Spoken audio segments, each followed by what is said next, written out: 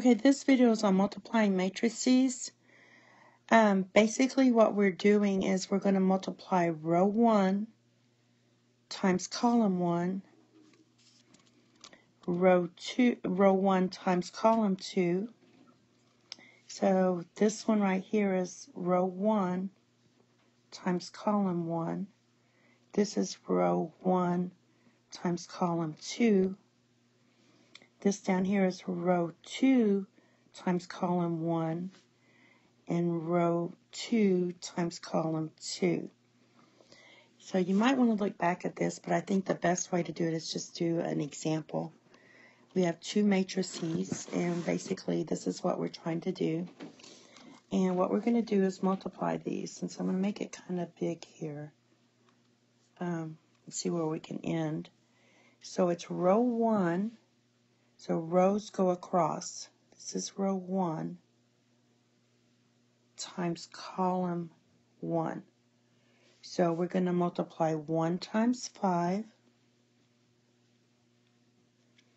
plus, then we take the second element and we're multiplying the second element, plus 4 times 9. And when you add that together, you can get the first element. Now the second part is going to be row 1 times column 2.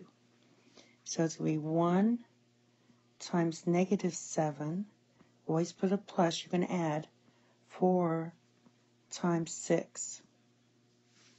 Alright, now we're going to take row 2 times column 1.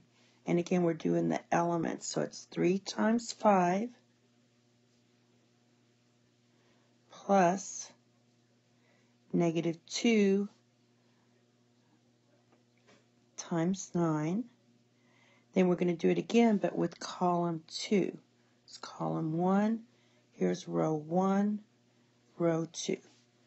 So we're going to get 3 times -7 minus 2, or plus a negative. Let's do plus a negative 2 times 6.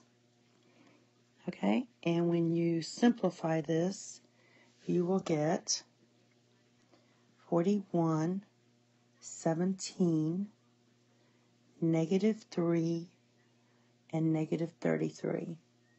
And what I suggest you do is keep practicing this.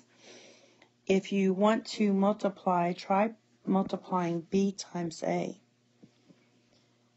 Multiply those two, and what you should get is -16, 27, 34, and 24.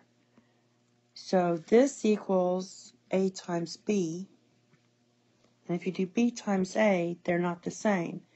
So a times b, does not equal b times a. That means matrix multiplication. If I can spell, matrix multiplication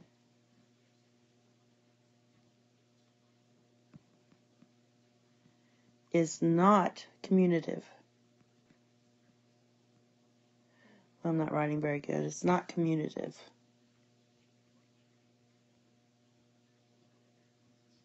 Not commutative.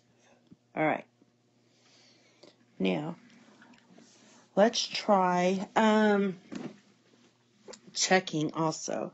So the next thing we need to do is check to see if we can if the matrix multiplication is defined. So we're going to do some problems here, and the thing you need to know is we have 1.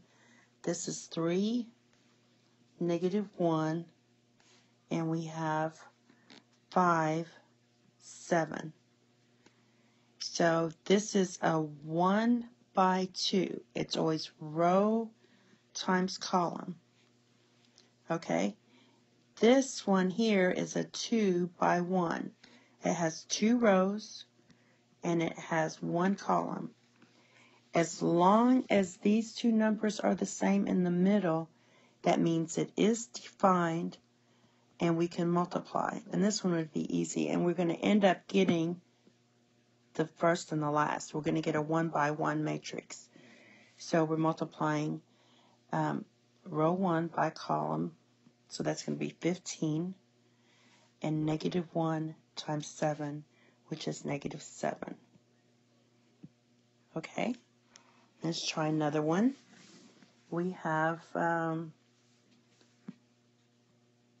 negative 1, 5, 0, 4. So this is a 2 by 2.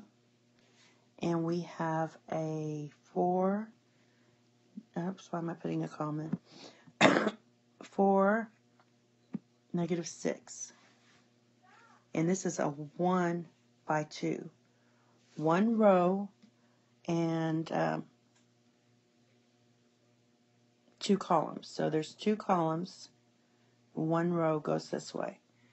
Since these two numbers aren't the same, this is not defined, and we cannot even multiply it. And we can try. I'll show you how you try. Because basically you're supposed to multiply this by the first column. So negative 1 times 4 plus 0. And it doesn't work because we don't have another column to multiply. So just check your dimensions here. Let's try one more here. Let's try, I'm just going to go to about 10 minutes here. 5, 0, negative 4, 1. And we want to multiply it by negative 3, 2, 6, 2. Now this is like the first one we did. This is a 2 by 2, 2 by 2. Since these two numbers are the same, this is our dimension, 2 by 2. So this just tells us if it's defined, and then we do the 2 by 2. So basically I'm going to make it kind of big here. This is row 1 times column 1, and you add each piece. So it's 5 times negative 3 plus 0 times 6. Then we're going to do row 1 times column 2, which is 5 times 2 plus 0 times 2. All right, and then we're going to take the second row, first column, which is negative 4 times negative 3 plus 6 times 1, or 1 times 6. And then we're going to take second row with the second column, which is negative 4 times 2 plus 1 times 2. And you clean this up, and we're going to get negative 15, 10, 12 plus 6 is what? 18. Negative 8 plus 2 is negative 6. So this would be A times B if this is matrix A and this is matrix B. Okay, and let's try another one. We have 5, 0, 1, 2, negative 4, 6, times 3, negative 2, 7, 0. Now let's check the dimensions to see if we can multiply this. This has 3 rows. See, the rows go this way. There's 3 of them. And 2 columns. The columns come down here. And this one is a 2 by 2. Since these two are the same, that means we can multiply it. It is defined, and we're going to get a 3 by 2. You take these two. So we know it's going to look like this one. So I'm going to make it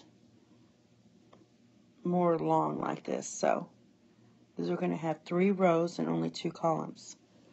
So we get 5 times 3 plus 2 times negative 2, and 5 times 7 plus 2 times 0.